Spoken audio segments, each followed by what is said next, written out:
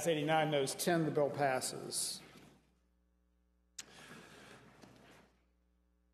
Senate Bill 1048 is a measure to amend and reenact section of the code relating to the purchase of handguns or other weapons, auxiliary law enforcement officers. The bill is reported for Committee on Militia, Police, and Public Safety. Delegate from Lunenburg, Delegate Wright. Thank you, Mr. Speaker. Mr. Speaker, ladies and gentlemen, Senate Bill 1048 eliminates the requirement that a sheriff or local police department seek written authorization or approval from the local governing body before allowing an auxiliary law enforcement officer with more than 10 years of service to purchase a service handgun issued to him by the agency at a price that is equivalent to or less than fair market value. I move we pass the House bill.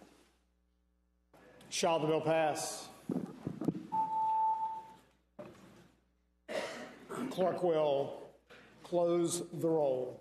Ayes 97, noes 1. Ayes 97, noes 1, the bill passes.